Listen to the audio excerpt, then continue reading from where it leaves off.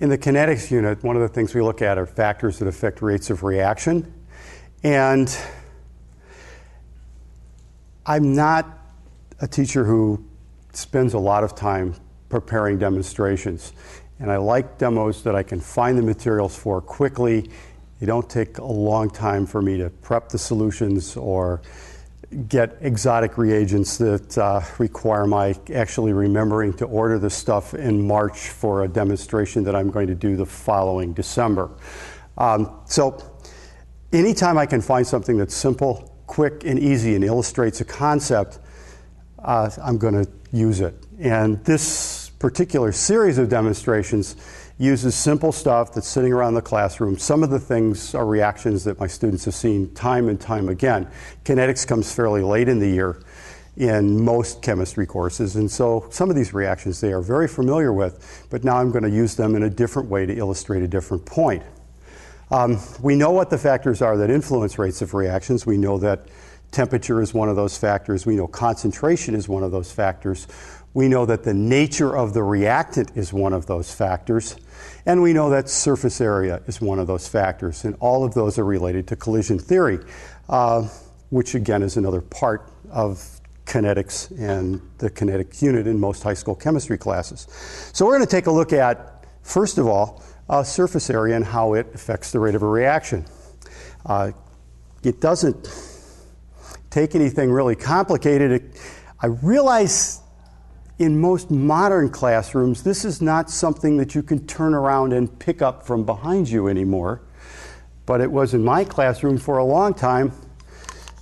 All I had was a chalkboard. Now they got dry erase boards, so it's a bit of a problem, but I have chalk that I've saved for a long time. And so this particular reaction uses chalk. Chalk, we know, of course, is calcium carbonate, primarily with a little bit of binder in it. And to show surface area, I'm going to show the reaction of calcium carbonate, or chalk, with hydrochloric acid. So in this Petri dish, in two of the wells I have, and you can see that because I just shook it, that there's some hydrochloric acid in there, roughly 1 molar concentration. I haven't spent a lot of time worrying about it. Again, if it was from my classroom, there would be a bottle that would say 1 molar on it, and I would know, because I made it, that it was someplace between 1 and 4 or 5. And so that's not a real problem as long as the concentrations are roughly the same. To show surface area, of course, I want to do one piece of chalk that's essentially unchanged. So the surface area is simply just the surface of that cylinder that the chalk is made out of. And in fact, it won't even be quite that, because when I drop it down into the well, what will happen is that only the part that's underneath the liquid will in fact be in contact with it. To get a larger surface area, I have to smash the chalk, break it apart. And to do that, and again, this is fairly late in the year, my students, when I pick this up, will tell me exactly what this is.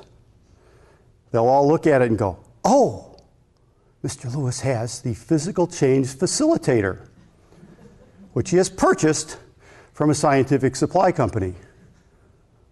And this, in fact, does do a great job for facilitating physical changes. So I'll take one piece of chalk and break another one so it's roughly the same size. And I'll set one aside. And using my facilitator, I will facilitate a physical change with the other piece of the chalk. Physical change has taken place. And now I am ready to gather together some of the chalk, which has had its surface area increased a great deal. And another piece of chalk whose surface area has not really been increased, well, hasn't been increased from what it was originally. I'm going to place both of these in the 1 molar HCl, and then we'll take a look at the rate of the reaction. Again, my students would probably at this point know that carbon dioxide is going to be given off when calcium carbonate reacts with an acid, because they've done the acid-base chapter by this time. If not, I might spend some time talking about the reaction, depending on just how much I want to get into it. I'm going to drop this one in first, and then you can see that reaction, and then I'm going to drop the ground up chalk in. And you can see that the ground up chalk is reacting so fast here that it's starting to bubble out of the Petri dish. The other piece is bubbling pretty vigorously. I mean, I want something that's easy to see, but I also want something that gives me a real indication of what's going on. And you can see that the ground up one is actually starting to go over into the other well of the Petri dish. It's a pretty quick, easy, safe illustration of the difference between the two reactions. The rates of the reactions is related to the surface area. It's quick, it's simple, it doesn't take much effort. On an overhead, it's easy to see. If you wanted to let your students do it as an activity, they could certainly do it, no problem. The cost is negligible. And so it's a fast way to do it. Quick, easy, simple. It uses stuff that I've got laying around so that when I walk in the morning at 6 o'clock to school, and then I sit at my desk until 7:45, and at 7:45 I go, oh gosh, I have to teach today. At 8 o'clock, then I jump up and go find some stuff, and the chalk is on the chalk tray. Now it's under the sink, but it's all there, it's ready for me. I can set it up, I can be ready to go in next to no time at all. So that's the first part of the demonstration. I'm looking at one factor, and this is surface area. So now we're going to move to a second part of the reaction in the demonstration. And I'm going to do this one in a slightly different fashion. So let me clean off the tabletop, sort of, and talk a little bit about what I want to do in the second part of this. Probably, many years ago. There's no sense in dating this. Many years ago, I was at an NSTA convention, and I saw a young woman do a demonstration and talk about doing it as a silent lecture. And when I watched it, I thought, that's really cool. I've got to try doing that sometime. And so it kind of plopped into the back of my mind. At another point in time, I remember reading some stuff about Hubert Allier. And Hubert Allier was a chemistry teacher at Princeton, and probably the person that started it all for a lot of us in terms of demonstrating chemistry. I suppose you could go back to Faraday, but for those of us that taught in the era that I taught in, Hubert Allier was sort of our guru, the guy that we all looked to that kind of set up the rest of us. And I read that Hubert Allier had done some silent lectures. So again, that clicked in the back of my mind, silent lecture, good idea. What precipitated the first silent lecture I ever did was the day I walked into school and realized after the third sentence I said that I no longer had a voice. I was standing in the room going, ah, ah, ah. And the students liked that, but I didn't really enjoy sounding like the Aflac duck. And so at that point in time, it was for me, I've got to do this in another way. I need to do a silent lecture. It just happened to be on that particular day that I was doing this sort of stuff. And so I started thinking, do I really need to talk while I do this? Or can my students actually get the information and the ideas without me ever saying anything? Beyond walking in and saying, I want you to make very careful observations of what I'm doing, and then I want you to draw some conclusions based on what you've read in your textbook. There's a scary concept. And what you've seen in the classroom. So I'm going to do the second part of this as a silent lecture. And what I want you guys to do is observe what's going on here. I'm going to put this piece of paper on and a Petri dish, which has 1, 3, and 1/10 molar HCl in it. And this is the way it's set up. This now becomes a silent lecture. I want you to make careful observations of what I'm doing, write down careful notes, and be ready.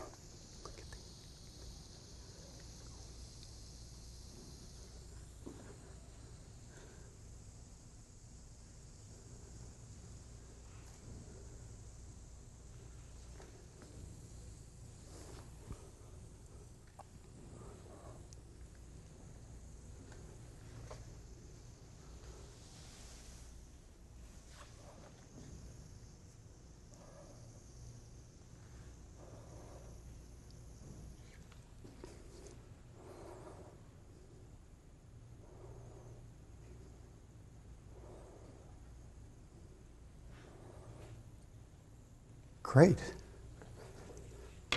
There's a couple things about this that are kind of neat that you'll discover as in your classroom that I got a big kick out of.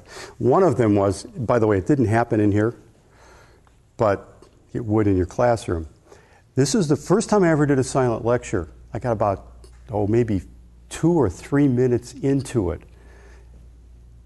And for the first time in my memory, every kid in the room was looking at me. And that kind of blew me away because it was a little scary because, I have some kids that pay attention, but I got a lot of kids that are like this. That was fun. That was really neat because they were really tuned in because they had to watch what was going on.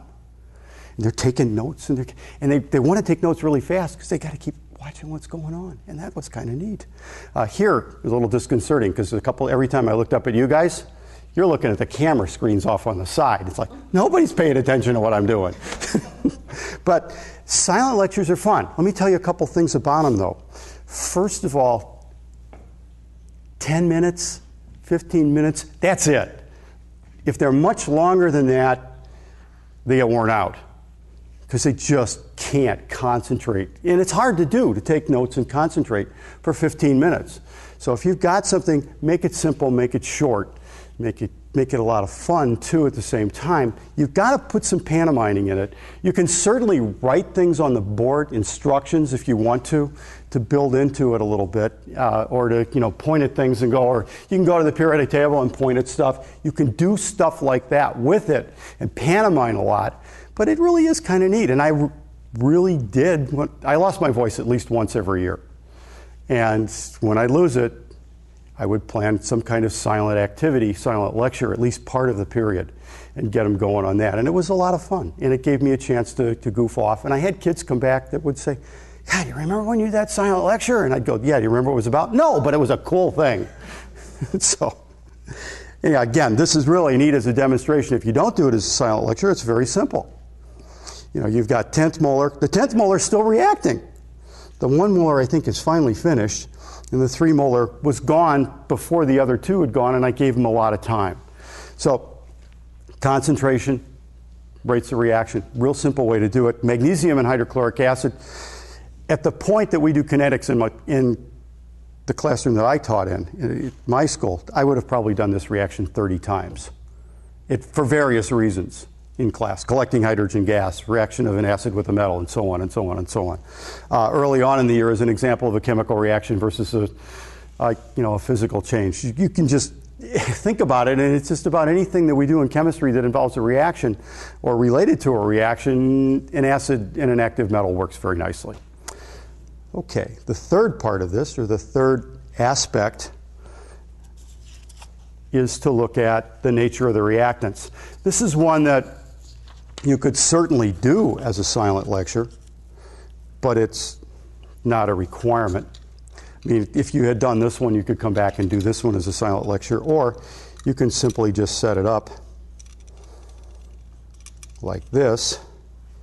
And so now I have 3 different metals. We've seen that acid reacts with magnesium, and we'll continue to take a look at that.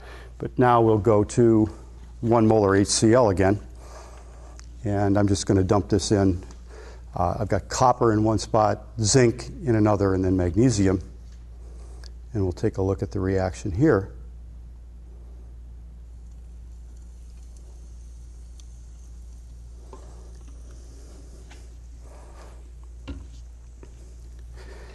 And we've seen the magnesium already several times with the 1 molar, but it's good to bring it back and illustrate it again, reacting pretty vigorously. If we jump over to the zinc here, we can see some bubbles, but it's not enormously fast. There's a difference between the activity of magnesium and zinc with respect to hydrochloric acid. And then we've got this piece of copper here, which essentially is doing nothing. In fact, is doing nothing, as far as we can tell. On a molecular level, it might be really exciting down there because we see the hydrogen ions hitting the surface of the metal and not being able to cause any reaction to take place and bouncing off and going back up into the solution, and it would be going back and forth and back and forth. But hey, that's a little bit tough to get across. But as chemists, we really feel that that's an exciting situation. So again, we've looked at the three different metals and reacting with the same acid, and certainly the nature of the reactant is another factor. That's one that a lot of times we gloss over or completely forget about when we're talking about rates of reaction, that it makes a difference what you work with. Temperature is the last one, probably the thing that I often do, and I'm not going to do that with this set, but with temperature, light sticks are probably the easiest thing to use. And there's another demonstration in this series that shows that. So, two things that we've seen here. One, a way to illustrate some of the factors that affect rates of reaction. Second thing, an interesting way to present a demonstration to your classroom, or an interesting way to present maybe a mini topic in your classroom that isn't really a demonstration, but is just something that you're trying to get across that you can pantomime to your students and have them kind of infer and draw conclusions from what they see you doing without you actually ever speaking. And if you try it, you really will be amazed at their engagement and the fact that you've got everybody watching what you're doing. And at least the first time you do it, it's kind of scary.